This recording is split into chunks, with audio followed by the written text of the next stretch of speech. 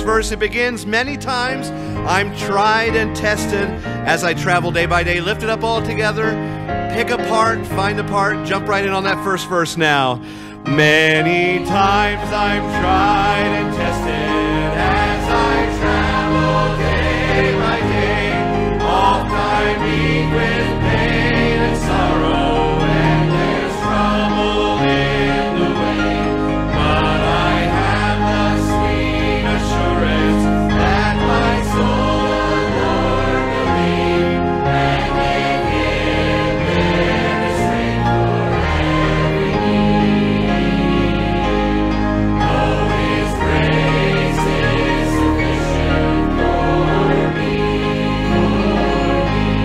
and His love is abundant and free, so free. And what joy fills my soul, just to know that His grace is sufficient for me. All right, now that second verse begins, when the tempter brings confusion and I don't know what to do, on my knees I turn to Jesus, for I know He'll see me through. Then despair is changed to victory.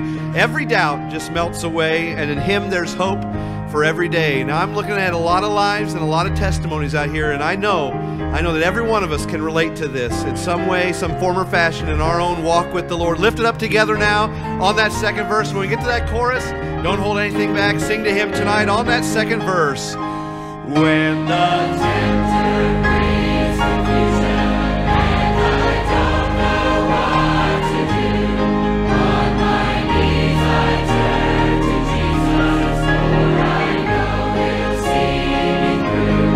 In despair is changed to victory.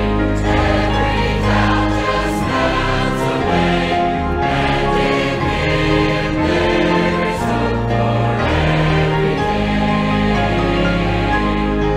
Oh, His grace is sufficient for me, and His love is abundant and free, so free. And what joy fills my soul, just to know that His grace is sufficient for me. That's wonderful. That chorus, oh, His grace, lift it up together now. Oh, His grace is sufficient for me, and His love is abundant and free. What joy fills my soul, and what joy fills my soul, just to know that His grace is sufficient for me. Praise the Lord for that good singing. Please remain.